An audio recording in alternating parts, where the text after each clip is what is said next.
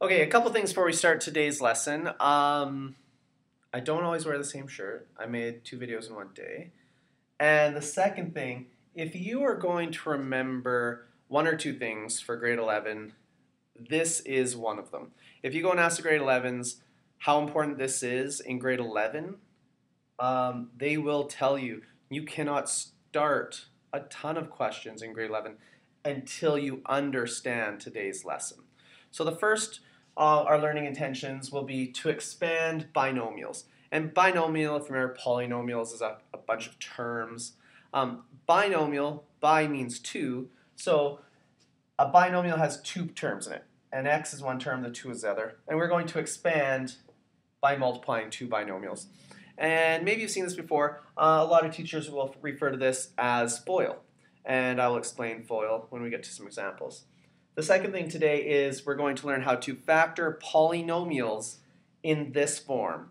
The key is there's an x squared, an x, and then a number. Whenever you see an x squared, an x, and a number, C stands for constant in this case because it's not a variable, it's not changing. Today's method is so important if you see something like this. The A, the B, and C just represent they could be numbers, but today A is always going to be 1. So it's going to be 1x squared plus some amount of x's plus some other number. If you want to take a look at some examples in the book, starting around page 162, 163, you can look through there. The book will show you some examples that I'm not going to show you today. Same stuff, just different numbers. Okay, so our first learning intention was how to expand two binomials. A binomial, again, has two terms, term 1, term 2, term 1, 2, term 2, and how to expand them or multiply. When you have brackets up against each other, it means multiply. So there's going to be two methods here. And we'll also learn some algebra tile methods. So there's a third method. But for today's lesson, which is, again, on page 160, anything with algebra tiles, we're going to do some activities in class, okay? So the box method. There are two terms here, an x and a plus 2. So I'm going to put an x and a 2. X plus 3, I put an x and a 3. And the box method, we just have to make sure that each of these multiply each of the top. And then we're going to collect. So x times x is x squared. X times 3, representing this box, okay, x and 3 is 3x. This box down here, x times 2, 2x.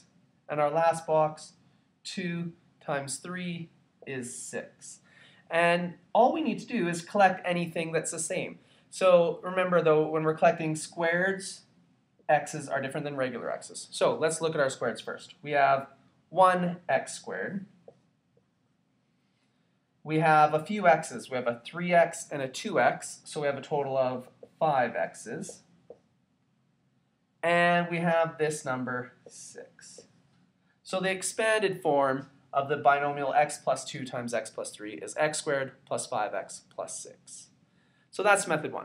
The next method, which is more common, is FOIL. And FOIL is an acronym where it stands for F is first, O is outside, I is inside, L is last. Okay, so I'm going to multiply, or let's write out our question first here. X plus 2 times x plus 3. What I have is first. The F, first. Okay, notice it spells FOIL, F-O-I-L. So first means the first bracket, or the first part, times the first part of the second bracket. So the first times the first of each bracket, x times x is x squared. O stands for the outside pieces. So the most outer pieces of our little multiplication here is an x on the outside, a 3 on the outside. X times 3 is 3 x's. I stands for inside, the inside pieces. 2 times x is 2x. And now L stands for the lasts. So the last pieces of the bracket. 2 times 3 is 6. Okay. Another way this may be called, if you're following your textbook, would be the distributed method. And the distributed method is just, it's FOIL. It's the same thing, but it's a different way to keep everything in an order. So the distributed method, if we write this out, means when we're multiplying brackets, every part of the first bracket has to multiply every part of the second bracket. FOIL takes care of that, or we could look at it this way. The x in front multiplies the first part of the second one. And this x must also multiply the second one. And now the first part of the bracket has multiplied everything in the other bracket. Now this 2 needs to multiply everything in the other bracket. 2 times x is 2x. 2 times 3 is 6. And the one thing I haven't done yet to finish here is I need to collect my like terms. I have some similar x's and some similar x's. So either if you're using FOIL, if you want to use the mnemonic device, or if you're using distributed property, either way, it's an x squared. A 3x plus a 2x is 5x's and plus 6. Okay. Now let's look at a second example here. M plus 2 times m minus 7, two binomials. Let's multiply them. Using the box method, we have an m and a 2, or an m and a minus 7. So this box is made up of an m and an m. M times m is m squared. Our next box, m and negative 7. Negative 7 times m is negative 7m's. 2 times m is 2m's.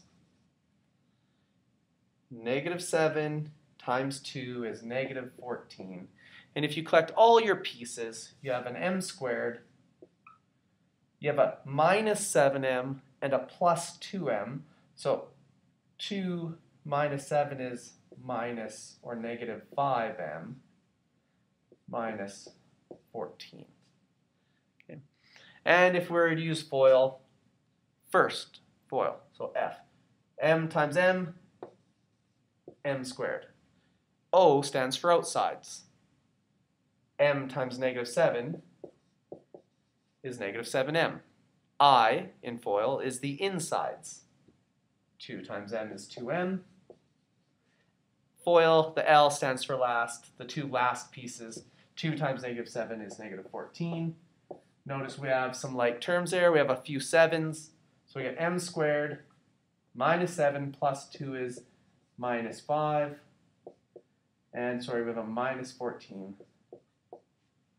left over.